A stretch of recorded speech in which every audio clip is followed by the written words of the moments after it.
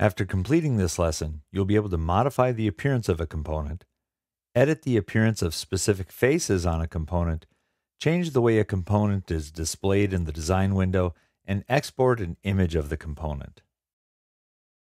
In Autodesk Inventor, every component in an assembly has a physical material assigned to it, even if that material is generic. Each physical material has an appearance associated with it by default. If you change the component's material from the Quick Access toolbar, it will update the appearance of that component. It will also update the physical properties, but that isn't the focus of this course. After seeing a quick example, let's change it to aluminum. When we do this, again the appearance updates, but we can also separate the appearance from the physical material. Next to where we change the material, we can use the pull-down to change what the component looks like. There is also more than one library inside of Inventor. Switching to the Autodesk Material Library, the appearance overrides in this library map directly across multiple Autodesk products. I'll scroll down to Smooth Navy and select it as the new appearance. For this part, I'd like to make a few changes though. I'd like this to appear as a casting, so I want to remove the smoothness. I'll select the Appearance Editor and double-click Smooth Navy. In the editor, I'll choose that I'd like a relief pattern and select the Alloy Sand 2 Bump bitmap file.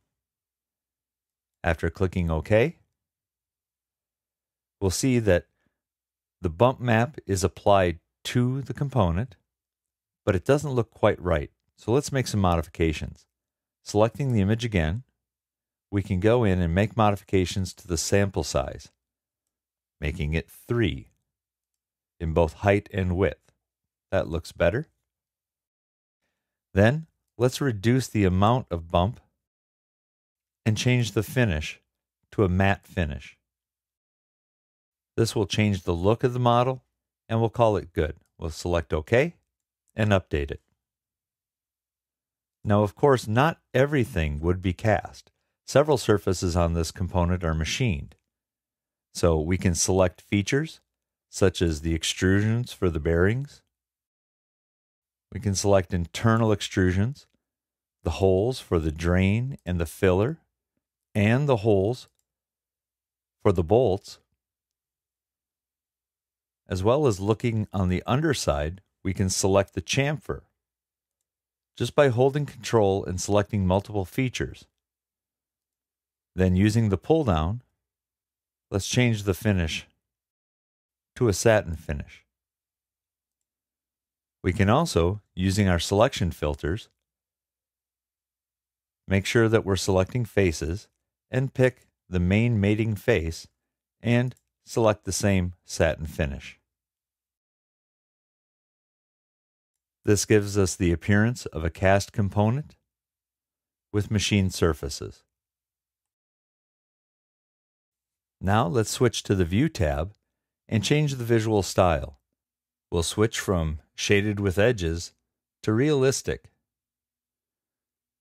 This will enable ray tracing, and you'll see that not only has the lighting changed, but shadows are beginning to develop on our model.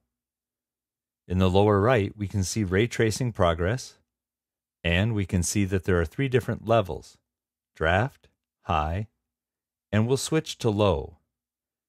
This will keep the resources needed to update the view to a minimum, so as we move around the model or make changes, the view will update quickly. Now let's change the lighting style from light theme to old warehouse.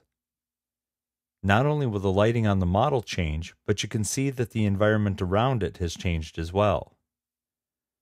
Image-based lighting uses actual images to set up the lighting and shadows on the model. In some cases, you might like to use the image that's creating the lighting in your design window. Let's change to Empty Lab. This is an environment that's better sized for smaller components. As we look around, we can see that there are direct light sources in the ceiling as well as ambient light sources bouncing off of the brightly colored objects in the room. At the bottom of the Lighting Environments pull-down, we can go to Settings. In Settings, we can edit the scene by doing things like changing the rotation angle. If we zoom out, we'll see now our model is in a different position on the countertop. Going back into Settings, I can restore the angle, and I can turn off Display Scene Image. This will allow us to take advantage of the lighting from the scene, but not have to see the image that's generating the lighting. Now that we have the lighting the way we want it, let's go ahead and save out an image to share with others. Under the File pull-down, we can go to Export, then Image. We can then choose the file format we want to use and save the file. After a few moments, we can open up that file and see what it is that we're able to share with the world.